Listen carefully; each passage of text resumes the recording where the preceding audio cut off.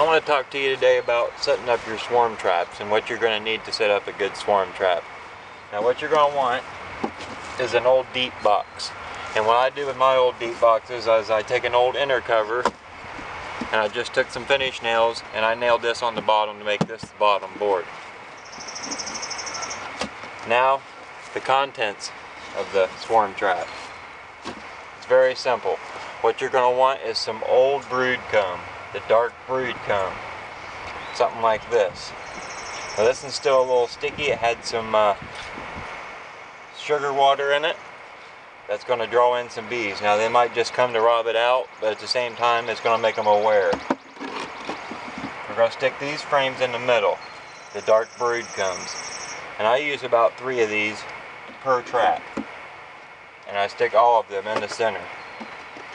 The reason being I stick them in the center is because up here I have a hole, a 1-inch hole for the entrance. Now what I like to do in all my deeps when I set them up, it's a new thing I'm starting to get into, is I go ahead and throw a feeder in there. That way when I have to feed, it's taken care of. Now to fill the rest of the box. Now what I'm going to use is these Pergo plastic foundations. It's still got a little bit of wax coating on it. I have noticed if the wax seems to or need recoated, you could take a paintbrush and put wax back on it. But this is what I'm going to use. I'm going to stick this in here. This one here's got a little bit of drawn comb on it, nothing much. We'll get rid of that. And this is what I'm going to fill the rest of the box with.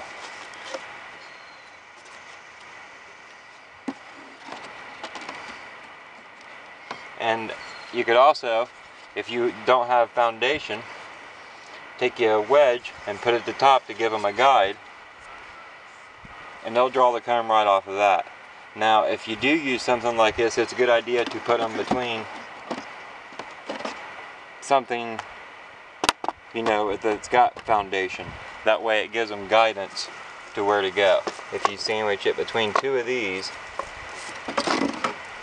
then there's no way they can cross comb it.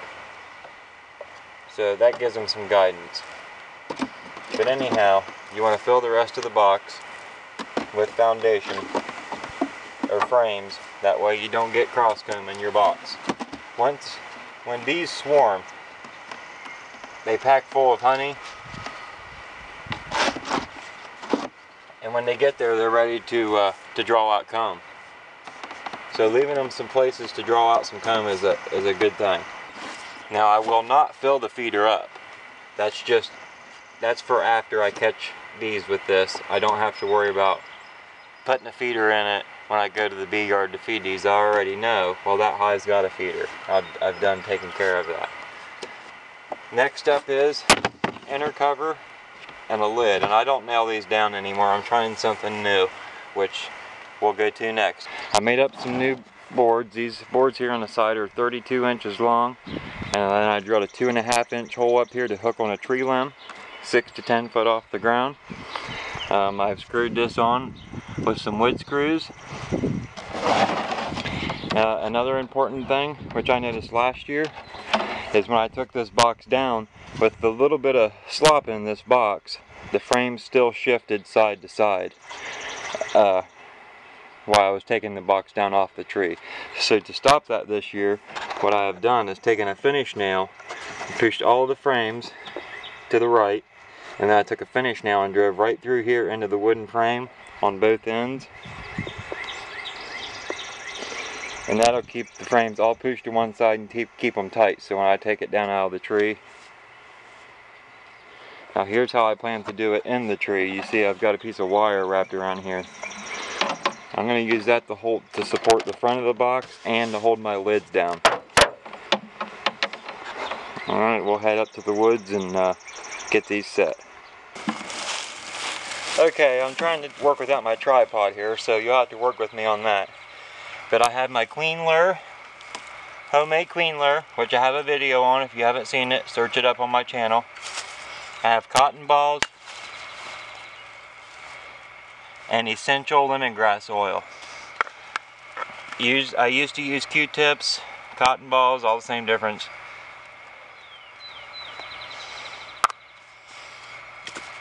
What I'm going to do, I'm going to take my clean lure, take the lid off,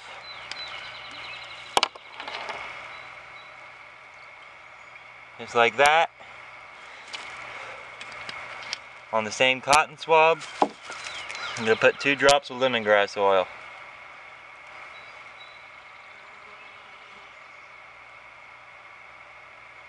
There we go. Now it's baited. Now what I'm going to do is just set it right up. See, the entrance is on this side, so I'm going to set it right up here on this top frame.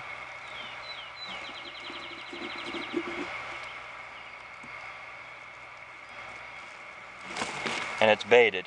Now I'm going to throw the covers on.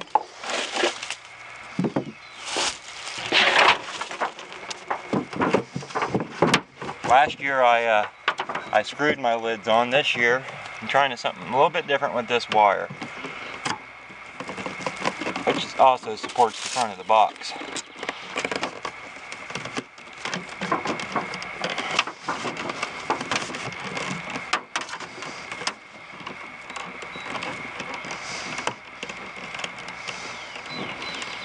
Okay, now they usually say, and it's a good rule of thumb to stick by, 6 to 10 foot off the ground with your swarm boxes. I'm sticking this one in the same place I had it last year. Okay, as you can see, I've got it 6 foot to the bottom, and I don't know that that's a bad thing. I did catch a swarm here last year on this same tree, same location. The only difference is last year I nailed this box to the tree, had winch straps and everything else around it. I'm trying to figure out a way to hang these without hurting the tree. So all I did was cut off a tree limb, took my hole, hung it on there. This wire is to help hold the lid down in case we get high winds. We're in good shape. So there's my first trap. May 1st, got my first swarm trap hung. There we go. Trap number 2 set in the same woods, about 50 yards away from the other trap.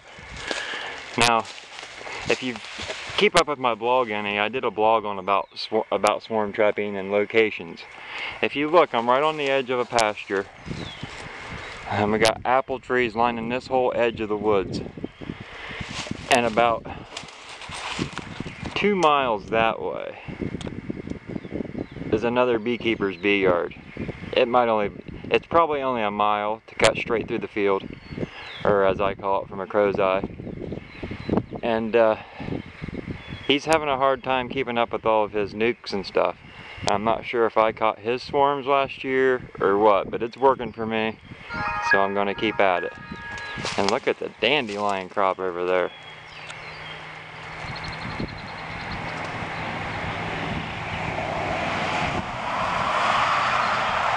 If the dandelions blooming the way they are this year, I'm expecting to have a really good swarm season.